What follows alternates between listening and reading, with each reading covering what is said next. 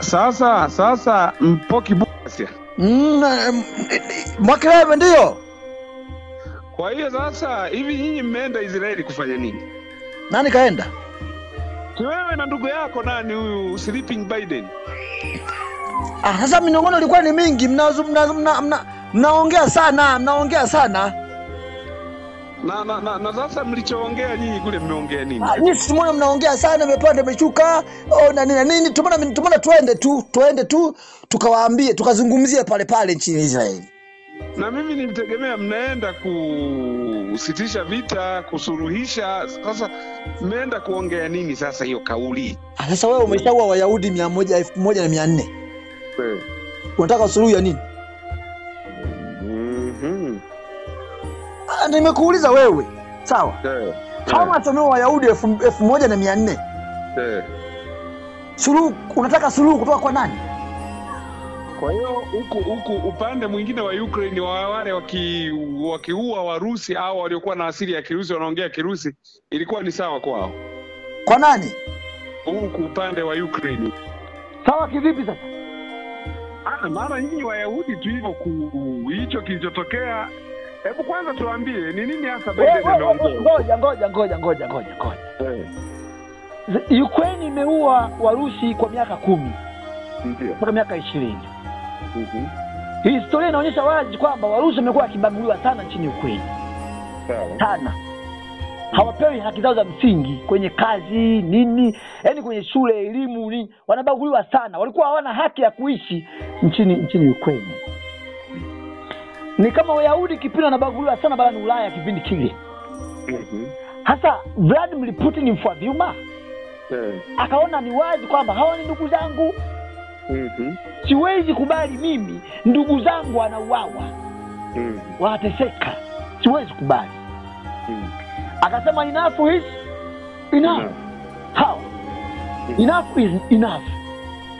Ikabidi Vladimir Putin achukue maamuzi magumu. Sababu ni nyingi lakini zikiwemo na hizo ambazo nimekwambia. Kwamba Warusi, watu wengi walikuwa wanazungumza Kirusi, watu wengi wenye asili ya Urusi ndani ya Donbas wamekuwa wakiteseka kwa kipindi kirefu. Kwa mahesabu yasiyo rasmi, Vladimir Putin anasema kwamba wamekufa watu wenye asili ya Urusi 10,000 ndani ya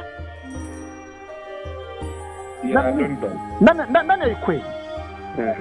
Wakati huo uhusiano wa Urusi na Ukraine ulishakufa miaka mingi sana. Ukraine ameamua kwa upande wa nani? Wa Marekani. Ambao Marekani ni adui mkubwa wa Urusi, wamewahi kushindana kivita wao kwa wao kwa miaka 75. Miaka 75. Ikafika hatua Urusi akachoka, akaona bora tu Urusi afanye. Akakubali aishe. Mwenye nguvu mpishe. Sasa wewe Mwakelembe nguvu huna, unangangana, nguvu huna, unangangana. Unataka ufie kwenye vifua vya watu, si ndio? Sasa ndio ikafika hatua kwamba Urusi akachukua maamuzi kama kuvamia pale. Tulipokuwa tunachambua sisi hapo mwanzo, ulikuwa tuko upande wa Urusi. Hatuwezi kuwa upande wa Marekani. Kwa nini? Kwa sababu Marekani alifadhili biashara ya utumwa. Marekani aliwatumia watu weusi utumwani kwa miaka 500. Tumeelewa? Marekani alikuja, huyu ndio mfadhili mkubwa wa biashara ya utumwa miaka 450. Watu weusi wanajenga Marekani, no compensation. Tumeelewa? Marekani huyu ndio aliyefadhili viongozi wetu kuuawa Afrika. Mapinduzi mengi Afrika alifadhili Marekani, iwe Kongo, iwe Togo, iwe Ethiopia, iwe wapi, ni Marekani. Kwa Marekani amehusika katika kumrudisha Mwafrika nyuma kwa miaka 500 mingine. Hata miaka 450 ya utumwa, kuna miaka mingine 500 ya ukoloni. Mnaita ukoloni gani si nyinyi mnaita? Ndio maana tuko upande wa Urusi.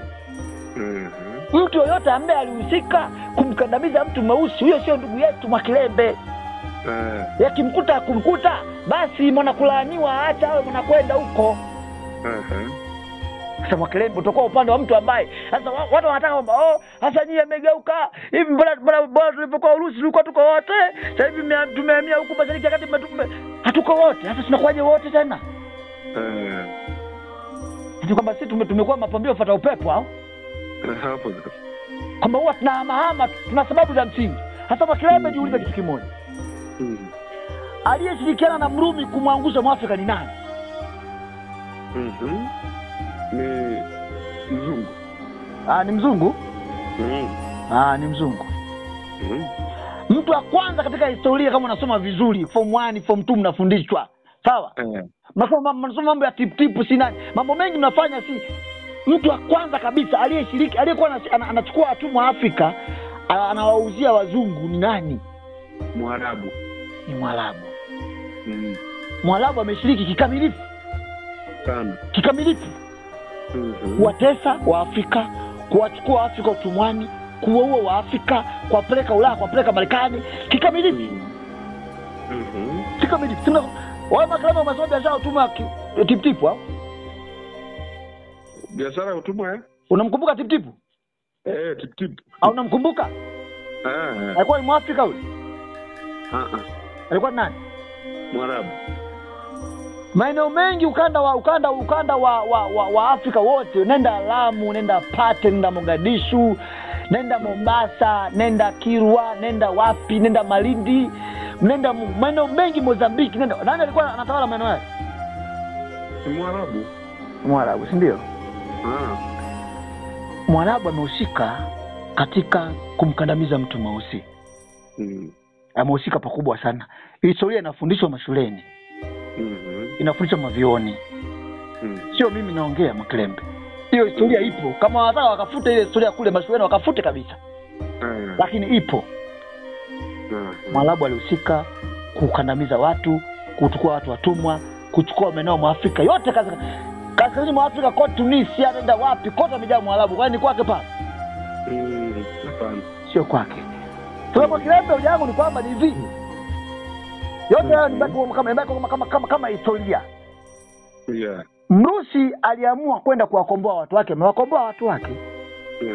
Mrusi akumua Patrice Lumumba. Mrusi akumua Sylvanus Olympio.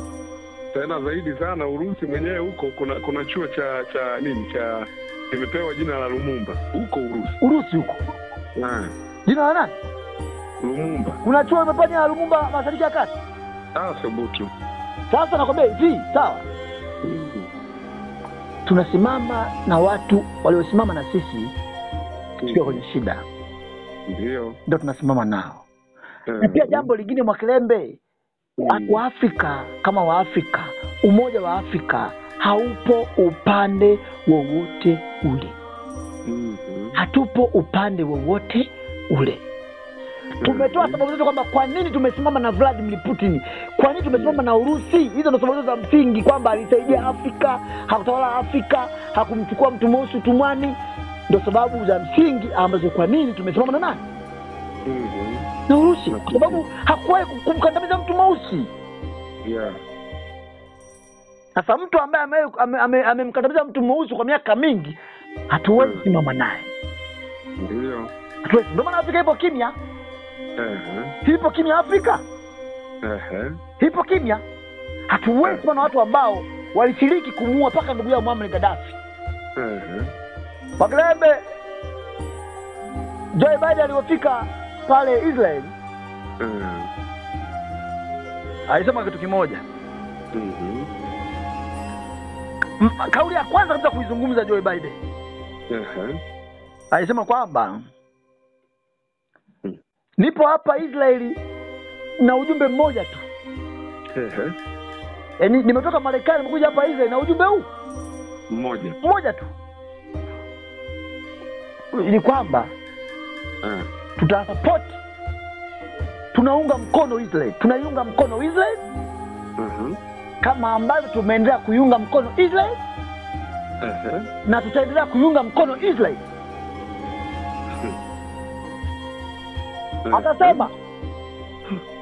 Akasema sio mimi. Unajua wewe ndio ulienda pale Israeli? Hapana, mimi nimeenda lini ndugu? Sasa nakuuliza, wewe ndio ulienda Israeli? Mimi sijaenda Israeli. Sasa au mimi ndio nilienda kule? Wewe umeenda lini? Aliyezungumza ni nani? Ni Joe Biden. Akasema akamwambia, alikuwa anazungumza, yuko na mawaziri wa Israeli. akiwemo waziri mkuu Benjamin Netanyahu. Akasema, nakwambia hivi Netanyahu, usije ukafanya makosa iliyofanya Marekani kipindi cha September 11. Mambo mengine mimi sijasikia Makilembe. Joe Biden amemwambia Netanyahu. Na kukumbusha Netanyahu hivi, usije ukafanya makosa tuliyoyafanya sio Marekani September 11. Tunasimama na wewe. Wajeshi 2000 wa Marekani wako njiani wanaelekea nchini Israeli. Alivyoondoka Joe Biden ndani ya Tel Aviv. Nani kafuata? Nani kafuata? Nakuuliza, unajua nani kafuata? Alivyoondoka Joe Biden na Tel Aviv amefuata Sanuku, si Sunaku. Nani ule waziri mkuu wa Uingereza nani? Rishi Sunak nani? Sunaki. Ndio amefuata pale sasa. Okay. Ndio amefuata pale. Unafikiri anaenda pale kukusuluhisha? Hapana. Nakuuliza, unafikiri Sunak ameenda kusuluhisha pale? Biden amesema tunawapa pole. Kabla ya hapo nani alienda? Nani? Kabla ya Biden nani alienda? Nani? Anthony Blinken. Alisemaje Blinken alipokuwa pale nani Tel Aviv alisemaje? Alisema sijaja kama waziri wa Marekani, nimekuja kama Myahudi. Sasa. Baadaye akaenda wapi? Sikumbuki. Alienda Palestina. Palestina. Palestina. Alienda kuongea na nani? Mohamed gani? Abbas. Abbas. Unajua aliongea nini?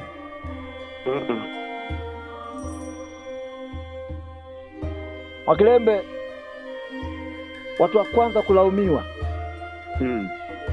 Narudia tena. Watu wa kwanza kulaumiwa kwenye mgogoro huu wa Palestina. Wala watu wasio katafuta watu wabaya. Watu wa kwanza kuwalaumu ni Waarabu wenyewe. Ndio. Ni Waarabu wenyewe. Mashariki ya Kati hamna sehemu ambapo kuna kambi nyingi za kijeshi za Marekani kama Mashariki ya Kati. Hakuna sehemu kuna kambi nyingi za kijeshi za Marekani kama Mashariki ya Kati. Kuna kambi 30 Mashariki ya Kati. Na hizo kambi zipo ndani ya mataifa ya Kiarabu. Wakulaumiwa Makilembe ni Waarabu wenyewe. Watu wasitafute watu ubaya. Wasiwanyoshe watu maneno. Wakuwalaumu ni Waarabu wenyewe. Wao ndio wasaliti wakubwa. Kama wanaitakia mema Palestina, waisaidie Palestina. Ndio. Waarabu wanashiriki kuiangusha Palestina. Waarabu wanashiriki kuwarudisha nyuma Palestina. Ni Waarabu wenyewe Makilembe. Ndio. The history is not for the losers. Haijalishi lakini history is not for the losers. History is always for the winners. Ndio. Wanasema siku zote Makilembe, the history will always glorify the hunter. Basi. Na historia inaandikwa na washindi. Sasa mataifa ya Kiarabu wapambane kumsaidia mwenzao. Waache kuleta lawama huko nje. Nani Marekani?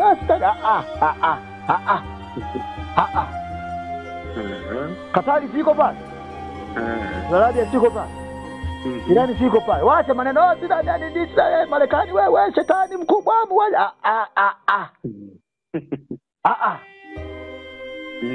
Wewe jirani yako huyu hapa na uwao wanamlaumu Marekani. Kwa nini usiingie kumtetea jirani yako? Irani siko pale. Bora hata Irani anajitahidi kidogo. Arabia siko pale. Mtu yuko pale, kiongozi yuko pale. Yuko pale anamlaumu Marekani.